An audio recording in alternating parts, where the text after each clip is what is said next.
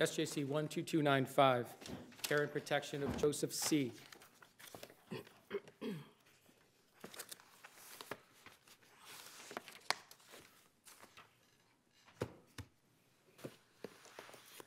Ms. O'Connor, good morning. Good morning, and may it please the court, Ann O'Connor on behalf of Mr. C. My brother for the child will be taking 3 minutes of argument time this morning, and I will take 12 on behalf of Mr. C. The Appeals Court Single Justice determined that General Laws Chapter 119, Section 29C means what it says, that the Department of Children and Families and the trial courts must adhere to their respective obligations under that statute, and that where DCF fails to follow the law and causes harm to a child and his family, a court can and should enter orders designed to remediate that harm in the best interests of the child. By affirming those principles, this court will advance the intent of the United States Congress and our own state legislature, promote the cause of justice, and do much to protect the most vulnerable citizens of the Commonwealth of Massachusetts.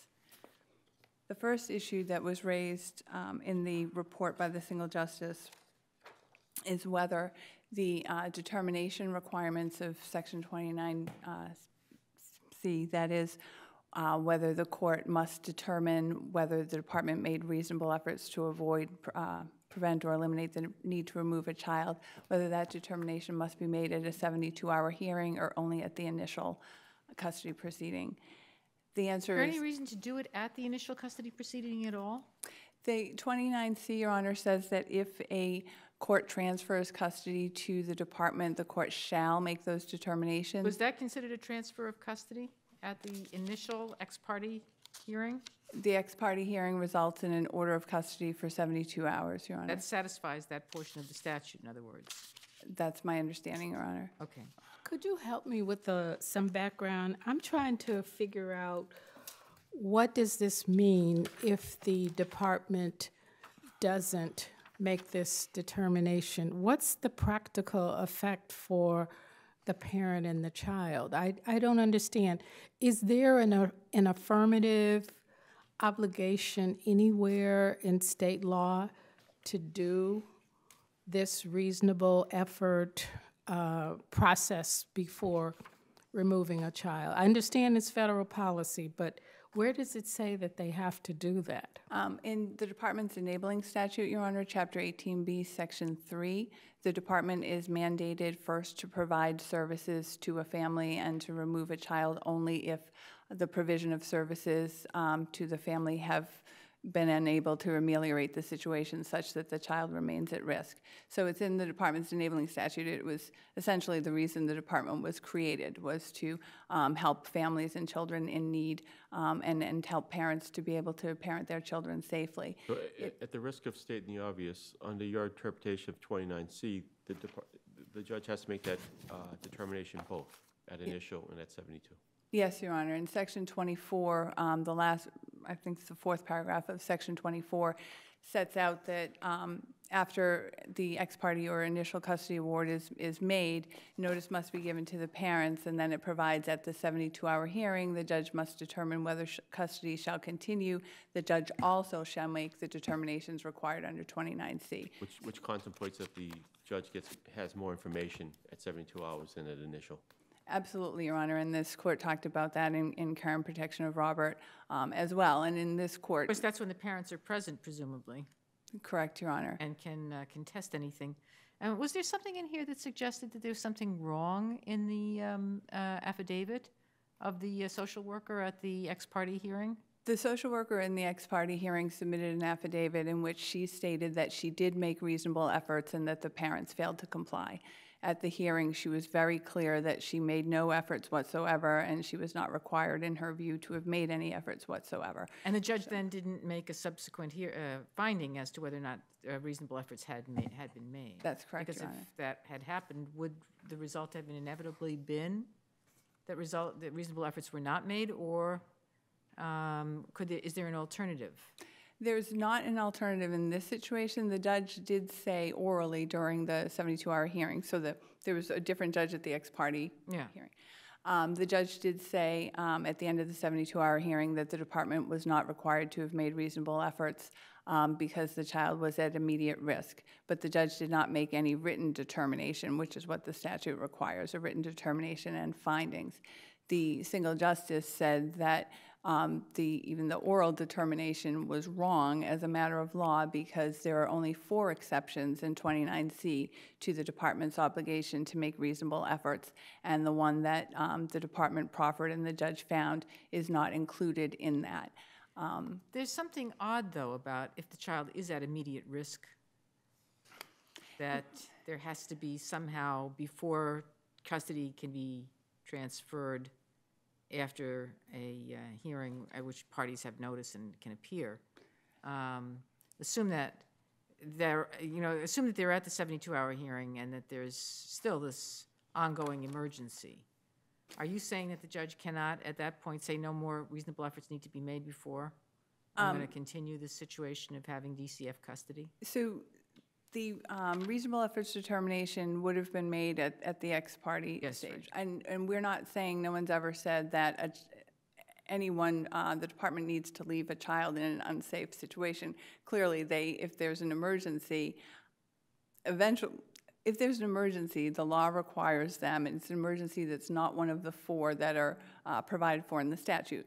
The law requires them to make some reasonable effort to remove the emergency. So in this case, the social worker, when it really came down to it, said, what I was really concerned about was if there was a fire, they wouldn't be able to get out because there was so much clutter in the way of, from the child's bed to his doorway and in the hallway. The big concern was they wouldn't be able to get out in the event of a fire. So the simple answer there would be to ask the parents, is there somewhere you can go with your child for a couple days until we get this situation sorted out? Or, as it happened, the aunt came to the house that night, and another simple effort would have been to allow the child to go stay at the aunt's house for a couple days. There was no reason for the agency to take custody from the parents as a first resort. If she had made those offers and the parents said, no, never mind, we insist on staying here with our child, we don't agree it's an emergency, then she would have made the reasonable effort. It just would have been unavailing, and she could have removed the child. Is there any situation where, other than the 4 that are enumerated in the statute, where the social worker can just say, this is so bad, this problem is so unsolvable that there's no reasonable effort that can be made in this case, and that's okay? The legislature apparently is of the opinion that those circumstances, any such circumstance, is covered in the 4 exceptions. They did not include this immediate harm, risk of harm exception in 29C. They did, however, include it in 11939H. And that's a section of the law that deals with children requiring assistance. And that section of the law provides that if a child is alleged to require assistance because he won't fulfill the reasonable commands of his parent, and there's a concern he won't show up for his hearing on the merits, he can be, the department can take custody of him for 15 days if the department made reasonable efforts, or because of the emergency circumstance, the department didn't need to make reasonable efforts, or there were no efforts that could be made. So the exact language that appears in checkbox 2 of the trial court form, which again is not recognized in 29C, is actually recognized in 39H. 29C also is a very closed, it's a closed list of exceptions. There's no language saying including but limited to or something of that nature. Clearly the legislative intent was to keep that list of exceptions closed. Okay, let me make sure I understand.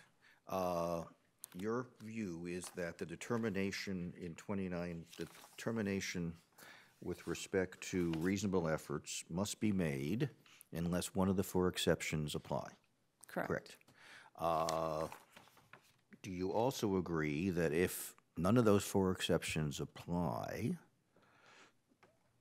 that a judge may make a finding that says the department has not made reasonable efforts, but focusing on the last sentence of Section 29C, I still determine and I still certify that continuation of the child in the home is contrary to the child's best interests, and I still direct that she be removed, or he or she be removed from the home.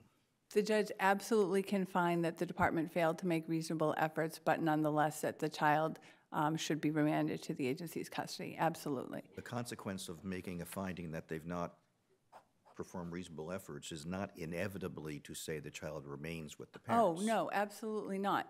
The hope is, or the intent of Congress when they passed the legislation was that the department would make reasonable efforts to remove taking children into foster care and therefore take fewer children into foster care, which would alleviate a lot of the harms that happen to children in foster care because the system is overburdened. Right. This relates, though, to a question that I have in terms of the form. What is the response to the notion that by checking box 2, the judge is determining that the removal of the child is the reasonable effort made by the department under the circumstances? I think that's untenable, Your Honor. Removing the child was the reasonable effort to avoid removing the child. I mean, I understand that's what was in the letter, but I can't think of any circumstance in which that's a tenable argument. Okay. What about, what's the department supposed to do? So you have an immediate harm, you have none of the 4 exceptions, and I think one of the exceptions is not somebody's witnessing kids witnessing serious violence in the home or domestic violence that can have a huge impact. And DCF is moving with alacrity. What reasonable efforts are they supposed to make? I appreciate Rogachevsky's point that they can still remove even if there's no reasonable efforts, but if there's a dictate that you have to apply reasonable efforts, what are they supposed to do? In this situation, it's obvious what they could do. Right, and if you had a situation, so you're positing a domestic violence situation, if the department comes across a family where there's domestic violence and the partners are living together with the children, a reasonable effort would be require one partner to leave the house and require the other partner to make sure he or she didn't come back. So reasonable efforts aren't heroic efforts. This court has said that, or the appeals court said it in adoption of Lenore. It's just efforts that are reasonable in the circumstance. That could, Your Honor, be a situation if that were an ongoing domestic violence case that the children were subjected to, that would fall within the exception of repeatedly subjecting the children to conduct of an emotionally abusive nature. So that may, depending on the circumstances, a domestic violence case could fit within one of the 4 exceptions. Okay, thank you. Thank you.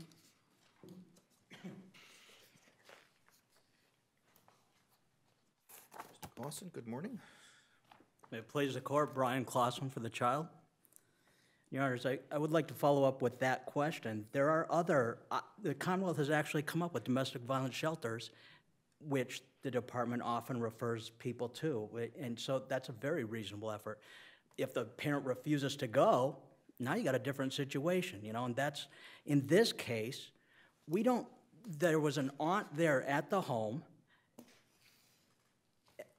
and by all, we don't know whether that would have been a reasonable effort by the department to allow the child to go with the aunt, because the judges never asked the question, and the department said it had no effort to do, no reason to do that. And didn't the child go with the aunt the next day anyway? Absolutely. And is with the aunt now? Yes, for at least past 4 or 5 months. Right. And whatever efforts the department would come to the judge and say, well, why didn't you place the child there yesterday?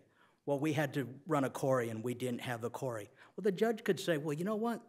You should have run a query. You don't put a child in foster care because you didn't run a query. We don't know what the answer to that question is. Or the judge could presumably have said, okay, well, it's reasonable. You don't want to just know who this person is who walks through the door, but you run the query as soon as you can. And, I mean, isn't that? Well, that could have been done. There are 2 ways that could have gone, right? Right. In terms of reasonable efforts.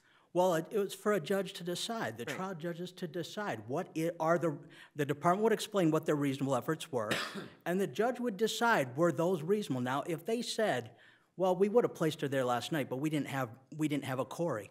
Well, the state can come up with a system, I think, pretty easily, where a judge might say, well, that's not a good enough reason. You can't keep Does kids. DCF not have the capacity to get Corys at 3 o'clock in the morning? We don't know the answer to that, like especially in this case, because no one tried. They didn't explain why they didn't place with the aunt, and the judge, there weren't written determinations by either the ex parte judge or the 72-hour hearing judge to explain. Judge checked the box at the ex parte hearing, right? Right, which doesn't tell us too much about why, and my hope, It's to some affidavit, right? She says, she checks the box and says, after hearing, the court determines after consideration of the health and safety of the child, and it checks the box that says, the existing circumstances indicate that there's an immediate risk of harm or neglect, which precludes the provision of preventive services as an alternative to removal. Is this box 2? This Correct. is box 2. And then it says the basis for such certification and determination is as follows, which is C affidavit, and I presume that's the social worker's affidavit. It's, correct, and that social worker's affidavit then had information that turned out not to be correct. correct. And we don't really know what the nature of that hearing was because we don't have a transcript or anything or a recording of the hearing that took place before Judge Fury. The ex parte hearing, typically, yes, there is no, it takes about 2 minutes, and there's really no hearing. They stand up, swear to tell the truth, and it takes a minute, and swear what's in there is true, yes, and that's it. Okay. You're not discounting the Corey check. I mean, and I know this isn't the case because the aunt has custody, but if the aunt had a serious criminal history, it would be, Yeah.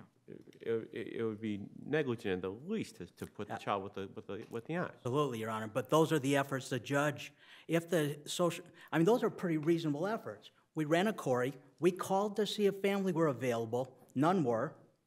We made reasonable efforts.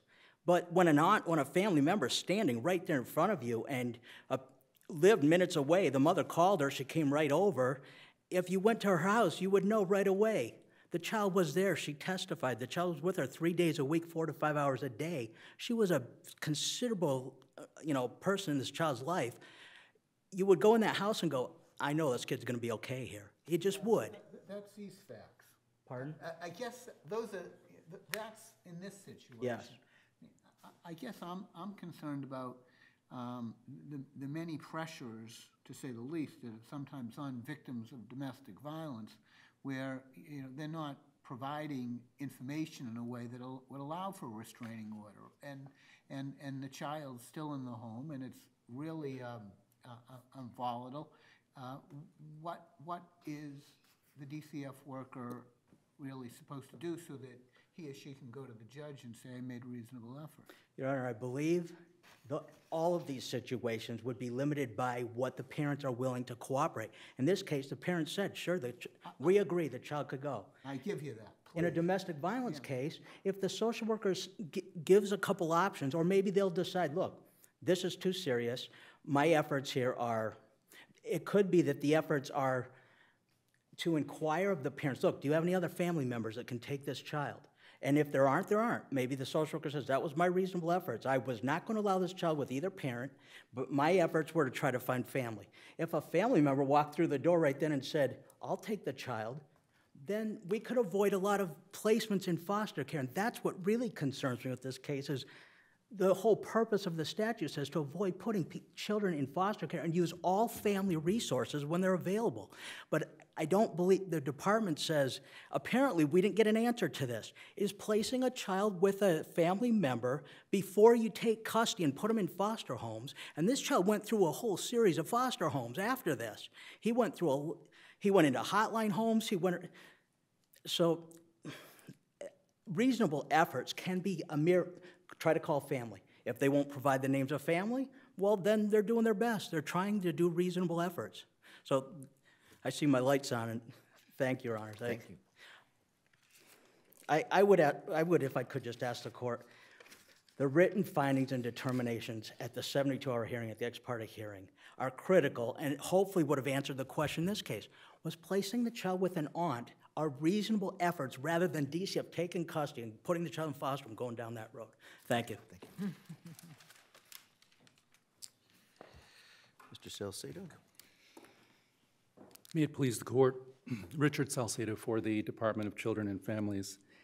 The reasonable efforts requirement was established in 1980 by Congress and was meant to ensure that these efforts were made prior to removing a child, and it occurred at a time when Congress was concerned about children being removed inappropriately or unnecessarily, and at that time the whole issue of foster care drift was a major one.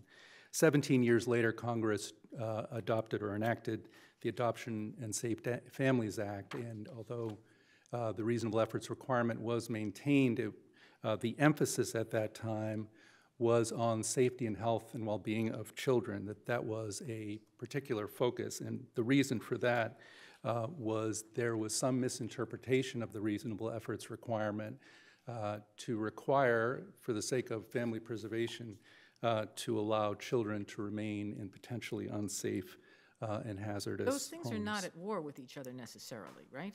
That the safety of the child and the well-being of the family can be, in fact, coordinate parts of the issue?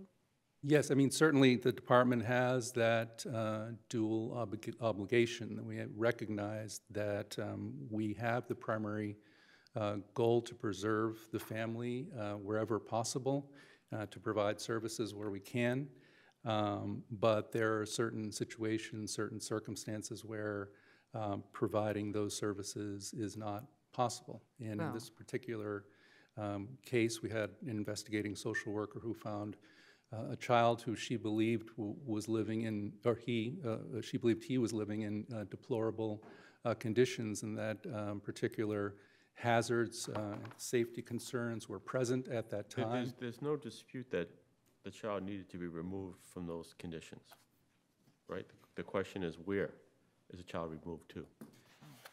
Right, and at that particular time, due to the expediency, the removal occurred. It was later in the day.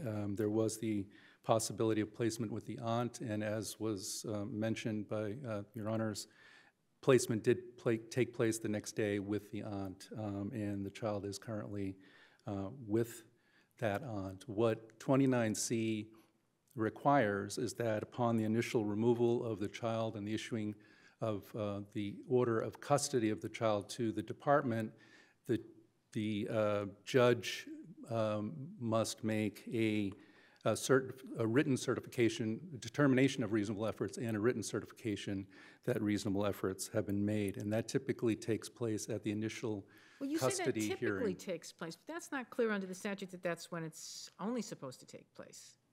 It says here, upon entry of the order, notice to appear before the court, this is after the ex parte order, notice to appear before the court shall be given to either parents, both parents, the guardian of care and custody, or another custodian. At that time, the court shall determine whether temporary custody shall continue beyond 72 hours. And then the next sentence is the court shall also consider the provisions of Section 29C and shall make a written certification and determination. So it's not clear that the only time this is required is at the ex parte hearing. It looks to me like there's a very good reason for thinking the statute contemplates it's going to be made at the 72-hour hearing as well. Well, I think, Your Honor, Your Honor is reading from Section 24, and what our interpretation or reading of that language is what the responsibilities are of the judge following the initial transfer of custody of the children, or child to the department. And I think what that statute sets out is that there are certain things a judge must do, including